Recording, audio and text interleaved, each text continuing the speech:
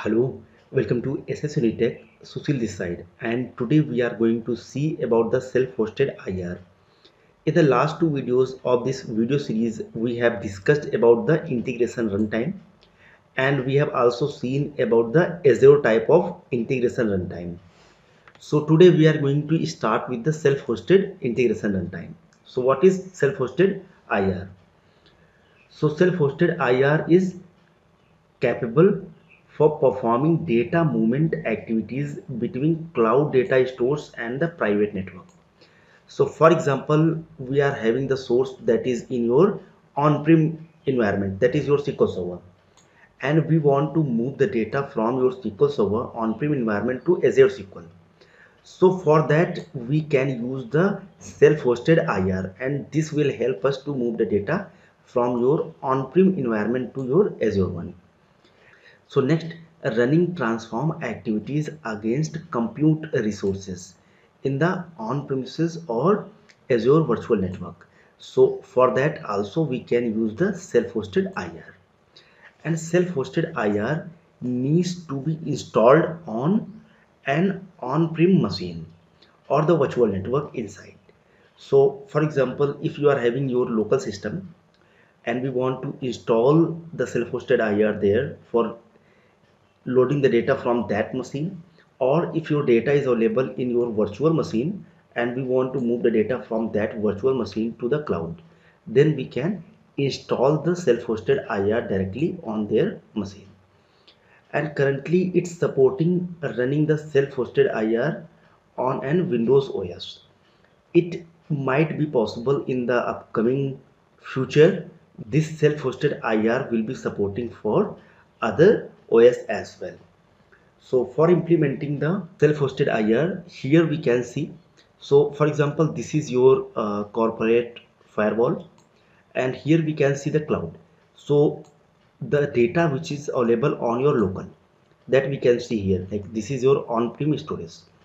So if we want to implement the self-hosted IR where we have to load the data from this on-prem environment to the cloud, so we are required to have this integration runtime which is self-hosted time.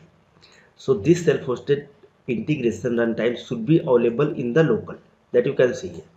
So this should be available in your local, and by using this self-hosted IR we will be communicating with your on-prem environment to the cloud one, and it will also move the data from here to there or there to here. So both the ways we can move the data. So go to on the browser and we'll try to see in the practical. So here in the last video we have created this Azure type of IR. In this video let me try to create the self-hosted IR. So let me click on new.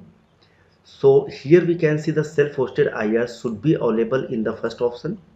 So we need to select that and click on continue. Here we can see the self-hosted IR option. So it is saying use this for running activities in on-premises or private networks, or we can also see the more detail. Let me click on continue. Here we have to specify the name. So let me have the name as self-hosted IR for SSU machine, that is on my local machine. And after that here we can see the type, that is self-hosted. We can also specify the description, but I am not going to specify here. Let me click on create. So it will take a little bit time. So here we can see it is successfully saved.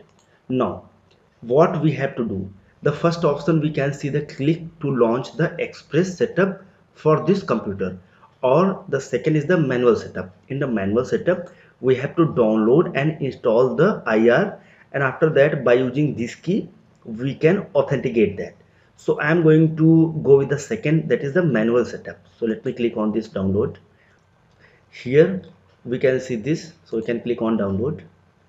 Here we can see the multiple options. Let me go with this one and click on next. So it will be going to start downloading. So here we can see I am going to pause this video and will back once this download will be completed. So it is downloaded successfully. Now let me click on this, so it will open. So here it is preparing to install, so we have to wait.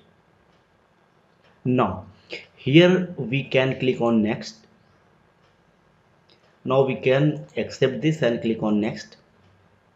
Then we can click on next. Now we can install this, so it will take a little bit time to install, so we can wait.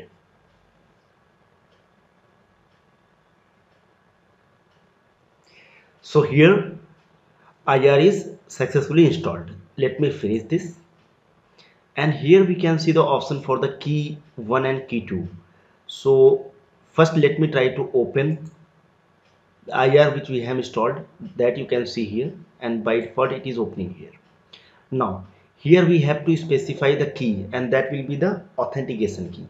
So either we can add the key 1 or key 2. Let me try to copy this key 1 and go back to there, and let me paste it here, and now click on register. So it will be going to verify the key, that you can see it is verifying. Now here we can see it is successfully, and if you want to enable the remote access from internet, then we have to enable this and click on next, or we can check this checkbox and click on finish. So it will be going to verify, and it is registering your IR, and it is connecting to cloud services. Here it is initializing the IR. So here we can see the integration runtime is successfully registered. Now we can close this, or we can launch the configuration manager. So let me try to launch this configuration manager, and here we can see the option for the self-hosted node is connected with the cloud service. That is good. Next we can see the setting. So let me go in the setting, and here we can see it is enabled with 8060. So this is the remote access from internet. Remember we have selected the checkbox, so let me click on this change. So once we had selected the checkbox, so that's why it is enabled here. So why we are required to select this? So this is because if we are going to enable this access, so we will be going to have the high availability of this self-hosted IR. So what is mean? So for example, if we are having only a single node and that node is not available, then your IR will be not available. If we are going to set up the nodes with the multiple environments, so that will be the high availability, that we can see the second point here. So it is more than 2 nodes is enabled, that we have successfully enabled here. So let me click on OK, click on OK. So here now it is restarting your host service. So make sure while you are going to enable the self-hosted IR on your machine, we should go and try to change this option. Now we can minimize this. Now let me apply, and here we can see it is successfully running, and this we have created. Let me open this. So everything that we can see right here, and the nodes, if we can go in the nodes, so here we can see the node option, that we can see the get the IP address, that we can see from here, and here we can limit the concurrent jobs that we can set, and under the actions here we can see the monitor, and if you want to delete, then we can delete under this. So this IR we have successfully set up under this machine, and let me cancel this. Now next we can understand, we can associate a self-hosted IR with the multiple on-premises machine and virtual network in Azure that I was telling, and these machines are called as nodes. So if we are going to set this IR into the multiple nodes, so that will be high availability option. So if one node is not available, it will be going to get that IR from the another node. Next we can have set the 4 nodes associated with the self-hosted IR. So maximum we can set the 4 nodes. Next, the benefit of having multiple nodes is the high availability that I already told you, and it improves the performance and throughput during the data movement. So while we are moving the data from one location to another location, or like on-prem to Azure or Azure to on-prem, then your nodes will be going to have the high availability. If one node is down, then second node should be there.